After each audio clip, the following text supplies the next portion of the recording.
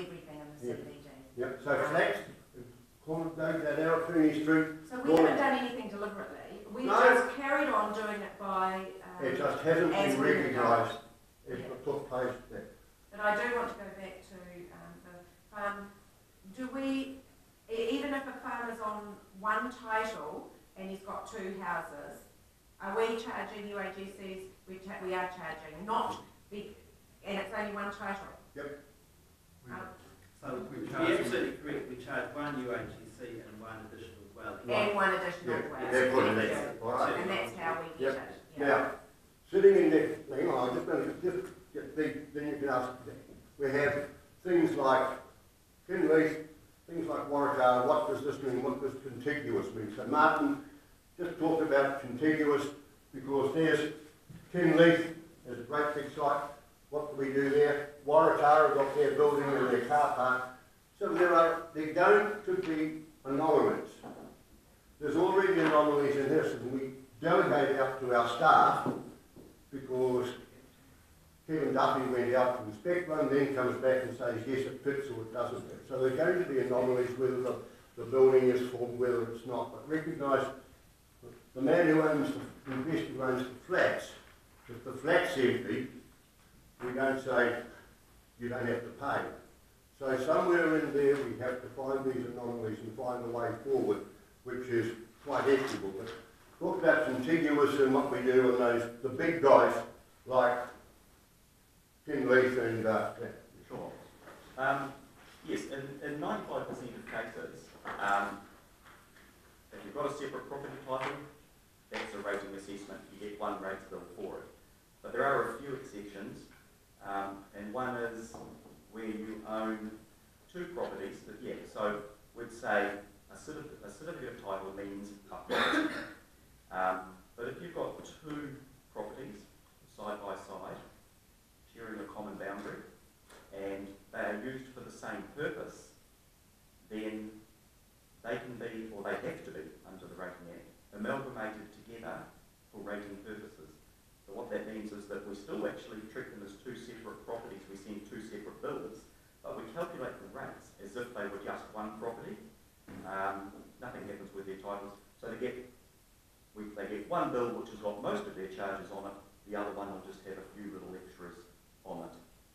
If they're a residential property and there happens to be a house on both, they will get two UAGCs, even though they're contiguous. Or if they were a farm. Why? Because there are still two dwellings. Okay, but so that doesn't have. Oh yeah, okay, sorry, The other one is where there can be a difference is if you've got two titles, but you've built a building across the boundary of those two, then in that case we actually are required to combine those two titles together and just do one rates bill, and it's treated as if it's one, because there's no possible way you could sell that property, those two titles separately, because there's construction over the boundary. There's not many of those around, but those are a couple of exceptions to the rule. Farms, the government has, and they're enforcing it more this year. Farms are a little different in that they're now saying that if you've got a farm and it's over more than one title, then we are required to combine them together and just do one rates bill if the farm is farmed across those title boundaries. But the rule of the charge for each dwelling still applies. It really makes no difference. It's just the number of rates bills that we do. So about Kinleith, big, but it's got different. Yeah. So the Rating Act, we're only allowed to charge rates based on the physical characteristics of the property and the design of the buildings. It's not about, we can't do anything about how many businesses may operate from a property. We can't do anything about the level of turnover, profitability, or any vacancies or anything like that. So in the case of a very large property that is designed and built to be just one operation, then it will have just one uniform and general charge. It will of course have a much higher capital value, and so the general rate component will be significant.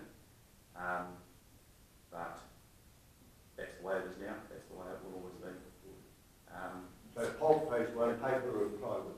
Yeah, they're separate properties. They've split the titles for at at Kinleith, and we've now got the plywood mill on a separate title.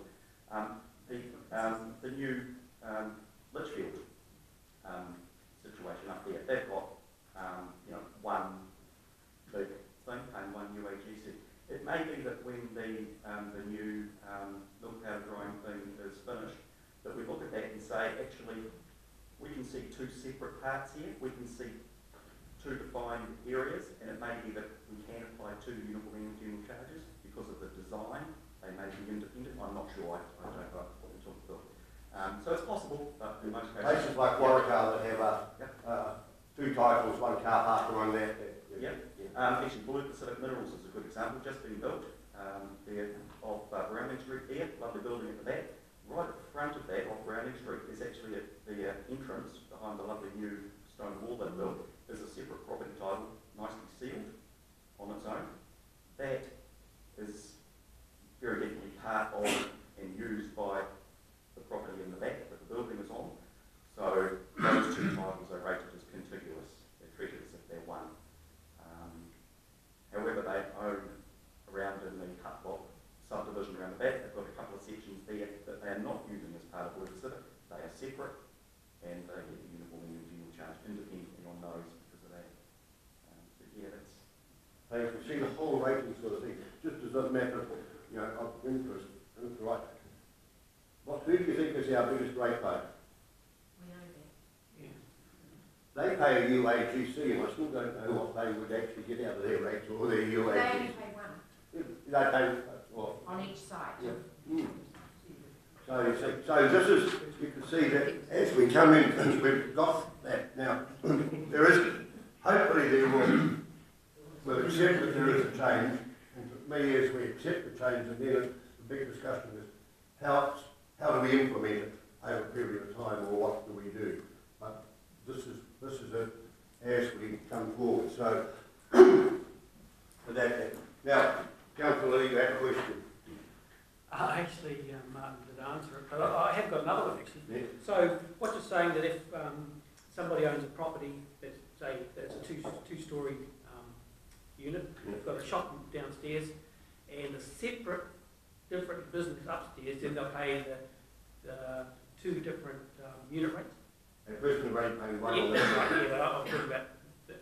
But if they had the shop downstairs and they used the one upstairs for, say, storage, so they'd still only pay the one, as opposed to paying two under the new system. If you went into Neil Street, besides, down there you would have a shop down at the bottom and the accountant's up the top.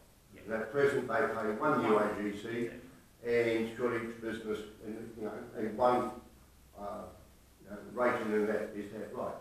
That of course, also in Neil Street for a while, there was an empty shop and a flat upstairs.